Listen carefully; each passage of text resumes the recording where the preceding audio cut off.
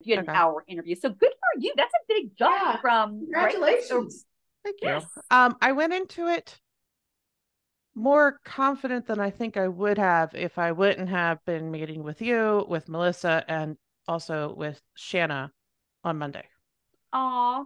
So Um, that's really nice of you to say thank you, thank you. I yeah. bet Shanna is this new confidence kind of mindset coach in Hawaii I brought on because I had another coach that got sick and she wasn't able to make the calls with the ladies that signed on. So really quick, I'm like, Shanna, can you help my ladies out? And she's awesome. If you want me to send you her way just for like fun, she's offering it to my clients right now for a limited time. And she just helps with mindset and give that woman support. But I'll have to Sure. tell her you said that, Diane. Make sure even if you get this job, you go back on her call because that'll keep you confident even in that new job. You know what I Yeah. mean? And so take advantage. Oh, So absolutely. I'm learning a lot that I didn't think I was going to be learning about, which is more about confidence and asking for what I want, and that I do have experience. So why am I not utilizing it?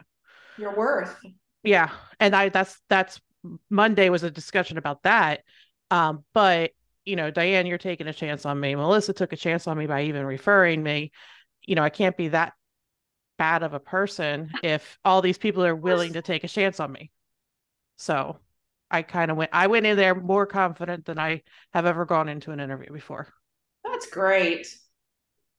yeah, that is so good to hear. I mean, it makes me almost want to cry because that's like the key. I mean, I think even when I'm out trying to track women in my program, I do dangle that money carrot because every woman wants to make more money. But Mhm. really, that's what they want. What they need is confidence and know that value within themselves to then go get it, to go do the next step.